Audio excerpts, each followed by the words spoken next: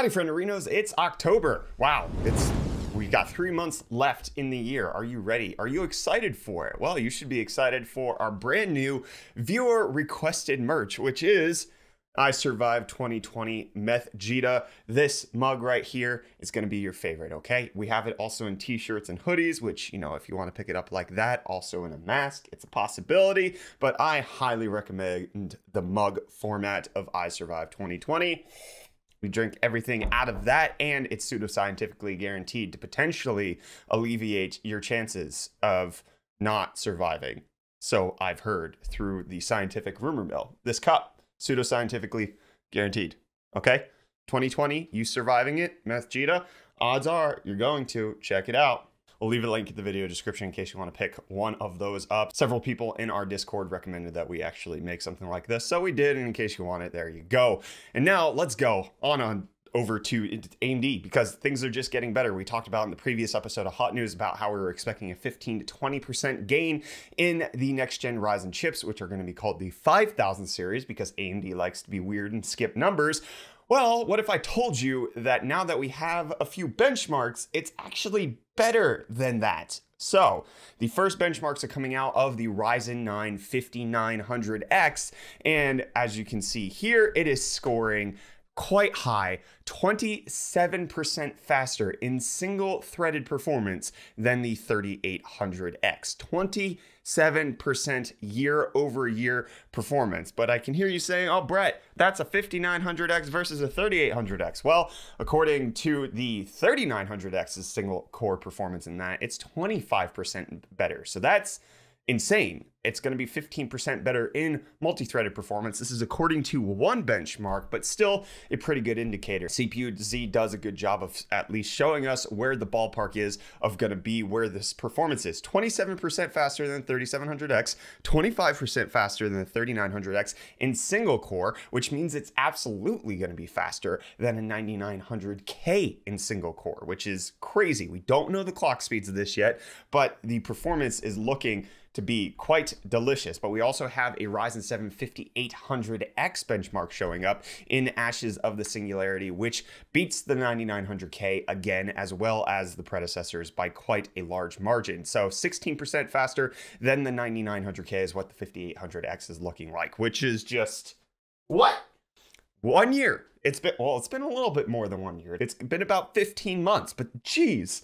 AMD is showing us what consistent year-over-year improvement is looking like. However, temper this with your biggest grain of salt, because obviously this could just be extra hype. This could be extra fluff. It might not actually be this good, but based on what we're seeing, sweet doggy, this is going to be a good generation. Which, speaking of, you want to know when it's coming out? According to one ASUS who is in the know on these things, apparently Zen 3 is going to be launching October 20th. In 1 week, on October 8th, AMD is going to be having its keynote, which we're going to be live streaming, twitch.tv/UFDisciple if you want to come join us for that. So we're getting the information October 8th, according to one ASUS. The 58 and 5900X are going to be launching October 20th, with the other chips probably going to launch next year. So if you want a new 8 or 12 core, these chips might be it for you. But also saying that Navi 2 would likely come out the 15th to 20th of November, which would be after the consoles, by the way, which means that AMD would break their promise.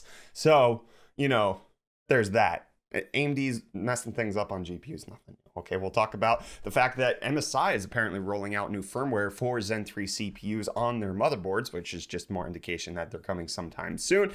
And of course, the best motherboard that you would want for the next gen chips is a B450, which is why ASUS is announcing the refresh of their models. ROG Strix, Tough Gaming, and Prime boards all getting an update, and Gigabyte updating the Eurasian Economics Commission with the fact that they're going to have 3060 Ti's coming in hot and heavy, the Aorus Master Gaming Eagle and Eagle OC being released to the EEC, which likely means that they're sometime imminent and probably will launch around the same time as Navi 2. And I just want to say, for everybody who's saying that, oh, NVIDIA's scared of AMD, which is why they dropped the 3090, I'm not quite sure of that, because it appears that they're holding off the 3080 20 gig and the 3060 Ti as a response, not the 3090. So I'm thinking that Navi 2 is not going to necessarily be the 3090 crusher that we're all expecting it to be. Or I'm not expecting it. to be, but some people in the internet are. Now let's talk about a few new products that got announced over the past couple of days. MSI teasing their upcoming ultra-wide monitor, the Artymis 34-3 CQR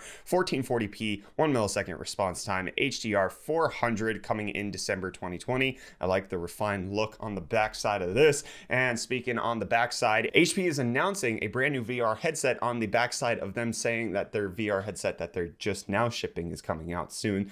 The Reverb G2 shipping in November, but they're announcing the G2 Omnicept, which is going to have a few key upgrades over the Reverb G2, including new sensors and cameras to deliver enhanced monitoring, such as eye movement, pupillometry, heart rate, and facial expression. So it's actually going to watch you while you're in the thing, which is weird. What's also weird is that HyperX is deciding that in case you want a microphone, you don't want it to be sleek and, you know, normal looking, but rather you actually want it to be RGB. So HyperX is releasing the Quadcast S, which is going to be an RGB microphone, which according to their spec sheet versus the original Quadcast, the only thing that's different is this power consumption right here, but essentially they look to be the same exact microphone, but now in RGB, so you know it's a gamer microphone. And I know that gaming on Intel's next-gen Tiger Lake is a thing because it's really good for iGPU, and companies are now upgrading their product portfolio to have Tiger Lake. Anyways, Lenovo is going to upgrade their Thinkpad X1 Nano, which is going to be their smallest and thinnest X1 yet, coming in at just under 2 pounds. Also, they are now pre-ordering the X1 Fold, which they're saying is the world's first foldable PC, which Lenovo. That's a fold, just so we're clear. But they're making the distinction because it's all screen, my friends. It's just like a Galaxy Fold 2, but just with a crease in the middle and giant. And it's a 13-inch 2K OLED display starting at $2,500 and going up to $3,000 depending on which spec sheet you want to do. Oh man, that's a wild laptop at very expensive pricing. But hopefully Silverstone's not going to launch their new line of AIO coolers at an expensive price because they look beautiful. Look at the gemstones. These are going to fit right in with the G-Skill Trident Z Royals as well as the Palette GameRock GPUs that are out there. So Silverstone coming in with, I mean, I guess this is in the whole like crystal look. This is like the 85th product that's dropping with this. I'm confused. Why? And why is what Google says when they release a flagship phone. They say, why did we do all of that? We could do something completely different. And that's what the Pixel 5 is. Got announced yesterday. It has everything that we've initially been expecting, including the Snapdragon 765G, IP68 water and dust resistance, 4K 60 FPS recording on all of that, as well as 128 gigs of storage, a 4,000 milliamp hour battery, all of that, but then also includes an ultra-wide camera, which, just to be clear, they said last year was stupid.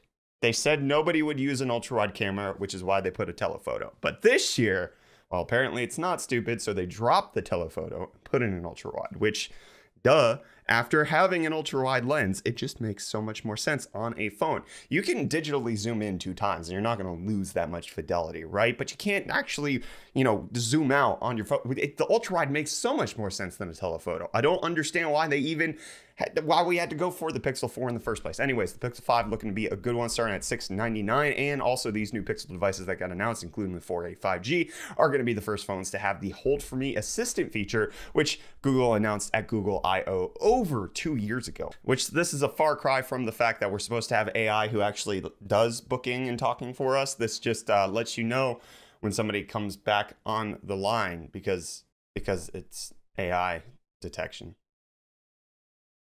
I don't know. Cool, bro.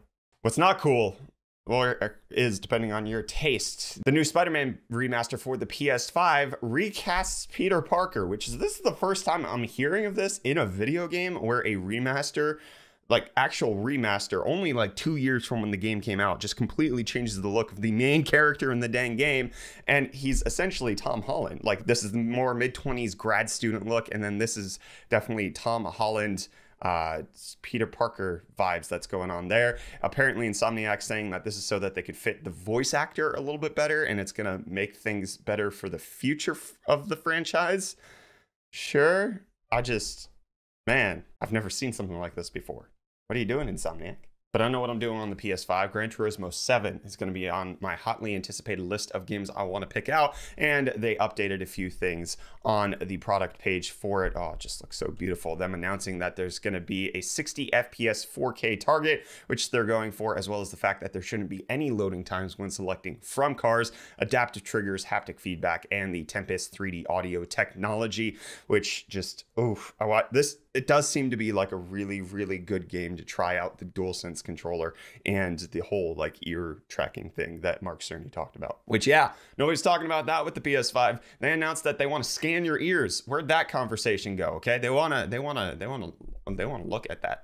Your cochlea. That's what it's called, right? Cochlea, not cochlea. What's wrong with me? Cochlea.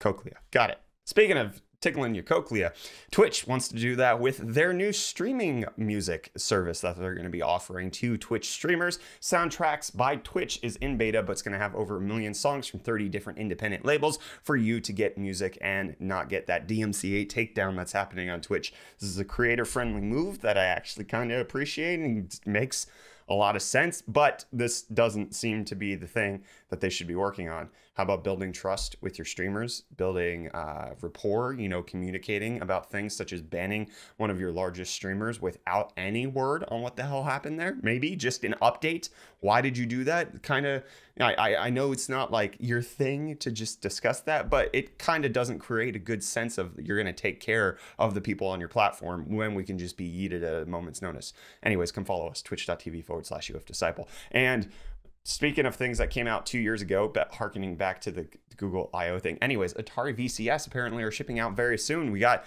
images that they are being made in the factory. As you can see here, they're ready to go. Apparently shipping sometime in the near future. I think that's on track with the fact that they said that they're coming out in November, but Atari VCS could be your thing. And what could also be your thing is you surviving 2020 with a beautiful Meth Gita mug. Check it out at the link in the video description.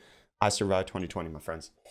Do it, and do nothing else with your day, because hot news is over. So just go curl up in a ball in a corner, cry a little bit, okay? But don't cry too much. Get a pillow, make yourself nice and comfy, throw on a blanket, turn down the AC if you're in a warm temperature. If you're not, if it's cold outside, open up the windows, just get all snuggle and buggle, and just wait for tomorrow, because we'll be back. Goodbye.